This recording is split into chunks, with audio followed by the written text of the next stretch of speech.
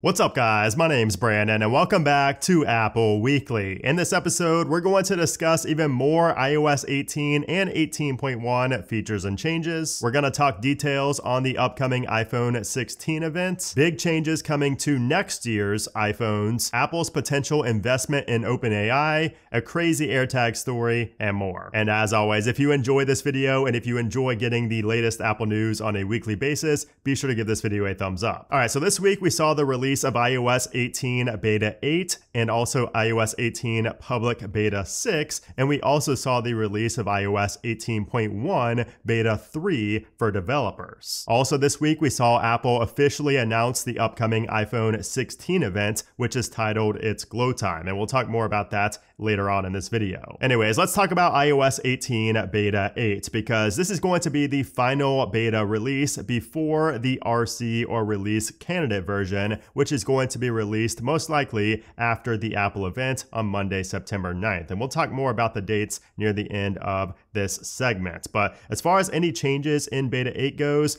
we weren't expecting anything major, and that's exactly what we got. Nothing major. However, I did notice that the Facebook icon now has a dark mode, which is interesting because Instagram still does not have a dark mode icon. So for some reason, Facebook got on, at the last minute here with iOS 18, but we still don't have that for Instagram for some reason. Now, I did also point out that inside of our settings, we have a lot more dark mode icons now than what we had previously. And I also noticed how we have the descriptions or the explanations for certain sections in settings as well. Like for wallpaper, it shows the description of wallpaper underneath of that. That wasn't there in previous iOS 18 betas, at least that I've noticed. I've also noticed a minor improvement in the performance with Beta 8 as well. So everything just feels a little bit smoother, a little bit more polished, which is to be expected since we're so close to the final release. However, the big news this week came with iOS 18.1 Beta 3 because we got more new Apple Intelligence features,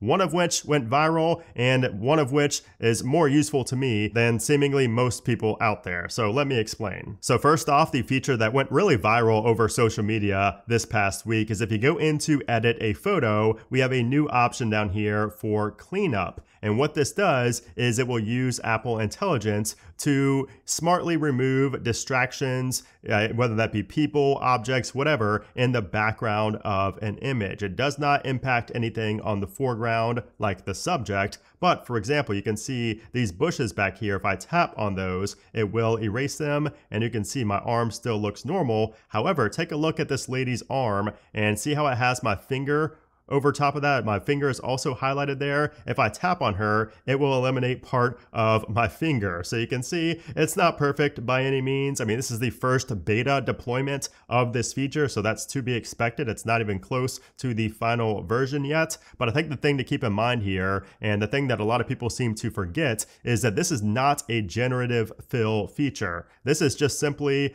object aware fill. So it's just using its content aware fill is what it is in Photoshop and other things. It's just using the content around it to fill in the area, that's missing. So it's not going to be able to know that a finger should go there because it's not generative fill. So hopefully we get that in the future with this feature, but I don't expect that anytime soon. So again, this is mainly just for distractions in the background, not creating things out of nowhere, not repairing parts of an image if it gets removed. And I also talked about this in my What's New video, but you can also circle somebody's face to blur it out. So it didn't work right here, but if I try to circle my face, okay, so it just eliminated me altogether. But you will notice that it will blur out faces if you have a subject facing you straight on. Without sunglasses, you can blur them out. Now also, if you swipe up, we do have the modified with cleanup badge down there as well. So I'm wondering if in the future it will show on the actual image and not just down here at the bottom. Now a better example of this is this photo right here, because you could see the people in the background,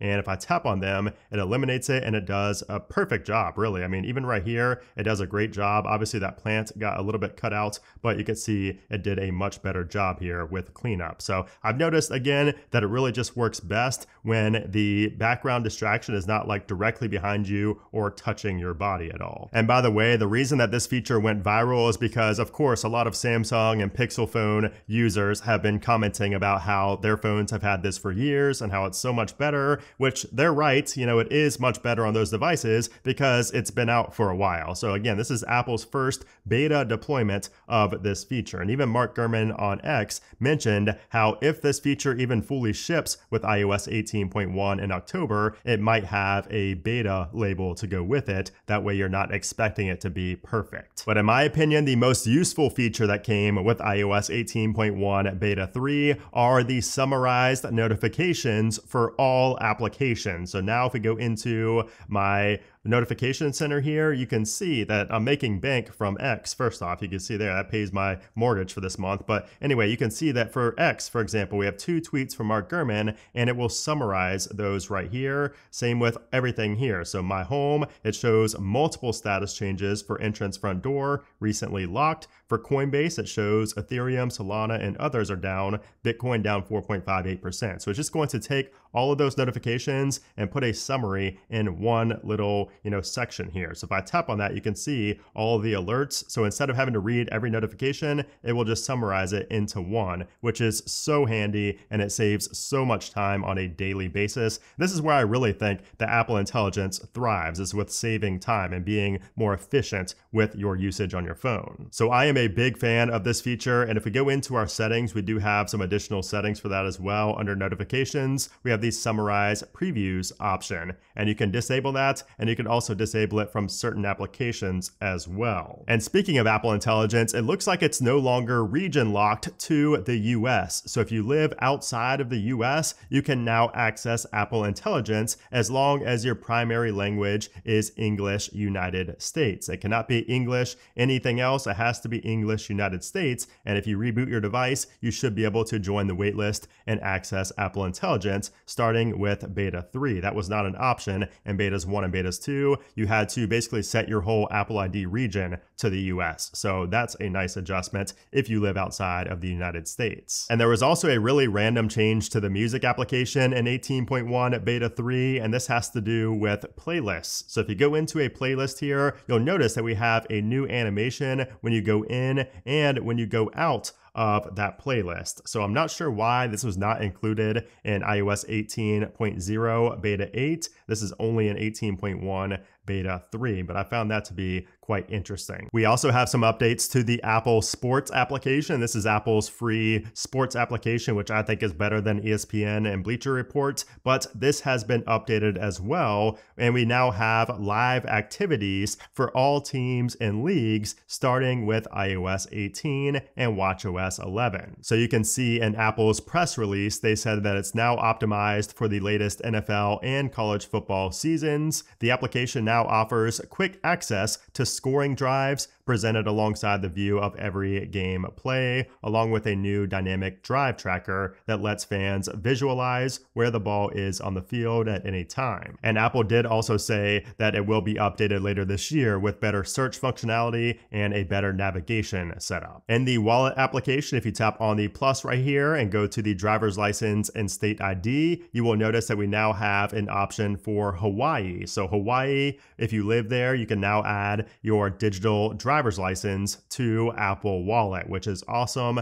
This is technically the 6th state that has been added here, but we do also know that California is coming soon. So technically 7 states will soon at least be able to have their driver's license or state ID in the wallet application for use at TSA checkpoints and other places. Now here's something that happened this week that I did not see coming. The Snapchat application has officially launched on the iPad. So you can see in version 13.4.0.41, Snapchat now offers native support for iPad. So we literally have a Snapchat for iPad before an Instagram for iPad. Make that make sense, please. Anyways, as far as the performance goes on iOS 18 beta 8 and 18.1 beta 3, on 18 beta 8, everything is fine. I literally have no issues with performance on this latest beta. I've really not had any major bugs for the past few betas. So performance overall rock solid on iOS 18 beta 8. Now, as far as iOS 18.1 beta 3, I have to say it is a bit better than beta 2, but I'm still having issues with the Siri UI fully showing showing up when I activate it, and Siri in general is just not very, it's not very consistent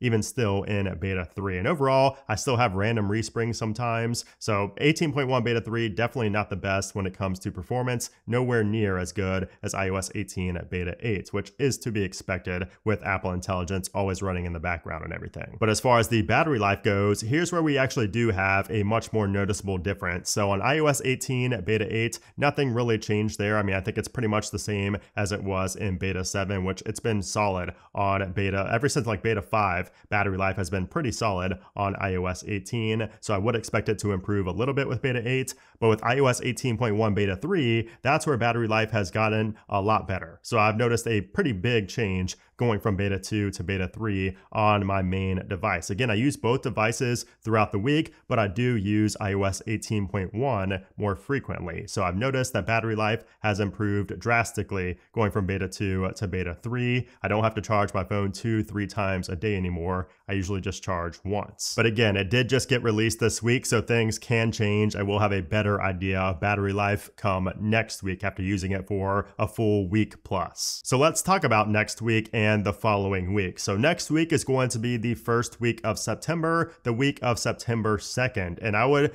predict that next week is going to be a very slow and a very boring week, because I think this is going to be the lull period before the big boom period when iOS 18 gets released and the Apple event and the iPhone 16, all of that stuff is coming up. But I don't think that next week is going to be exciting at all in terms of software releases. Now, the week after, the week of September 9th, is when we're going to have, some stuff to talk about. So September 9th is the Apple event, and we should be seeing iOS 18 RC get released after that event. Now, we should also see the next iOS 18.1 beta either that same day or the next day or sometime the week of September 9th. And then as far as the public release of iOS 18, that should come exactly a week later, most likely on September 16th, that Monday right there. That is most likely. And then as far as iOS 18.1, again, we're not going to see that until sometime in late October, most likely the week of the 21st or the 28th. All right, so now let's move on to the latest Apple news, and let's start with the upcoming Apple event titled It's Glow Time. So I made a full video on what to expect, and you probably already watched that, but if you did not, I will leave it linked down in the description below and up in the cards up in the top right of this video. However, it will be taking place on September 9th at 1 p.m. Eastern Standard Time, and I will also be live streaming my reaction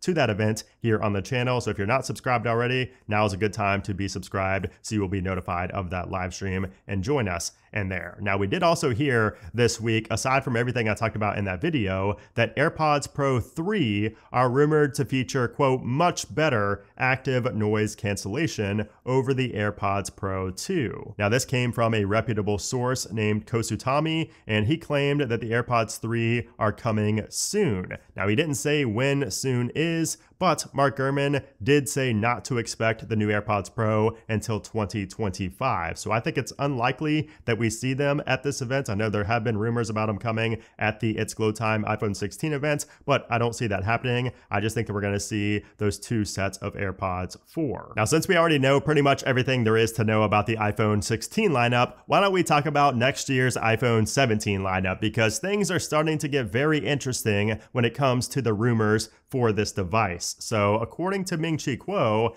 he says that the iPhone 17 Pro Max, which might also be called the Ultra, is going to have 12 gigabytes of RAM for enhanced on-device Apple Intelligence capabilities. And he says that all other iPhone 17 models, along with the iPhone SE4, will allegedly stick with 8 gigabytes of RAM. But here's where it gets really interesting, because he says that the highest end model will also have an upgraded cooling system with vapor chamber technology. Meanwhile, all of the other iPhone 17 models will continue to use the graphite sheets for thermal management. So I never thought we'd see the day where vapor chamber and iPhone are mentioned in the same sentence. So that will be tremendous for cooling down the iPhone if that actually happens, which could actually happen for the Ultra phone or the Pro Max, whatever it ends up being called. The Air, we've heard so many rumors, we don't know what it's going to be called. We are also still hearing that all iPhone 17s will support 120 Hz ProMotion phone displays. Now, here's something else that I found pretty interesting. So you know how Apple is going to have a ChatGPT integration in iOS 18?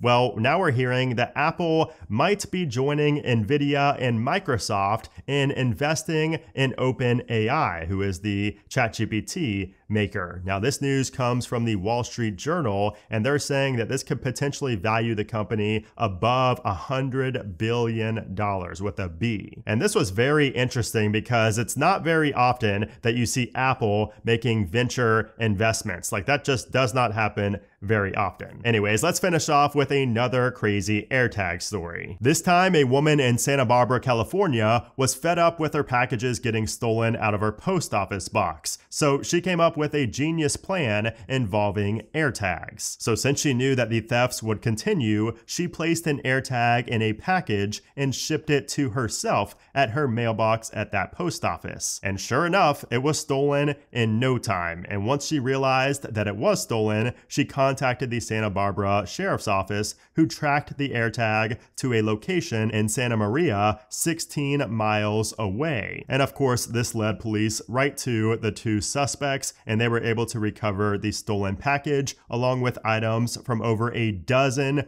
other victims. And the suspects, a 27-year-old woman and a 37-year-old man, were booked on multiple charges, including conspiracy, identity theft, and burglary. Man, that is such a genius, big brain way to use an AirTag. I love it. Anyways, guys, I hope you enjoyed this episode. Be sure to subscribe for more, and I'll see you soon.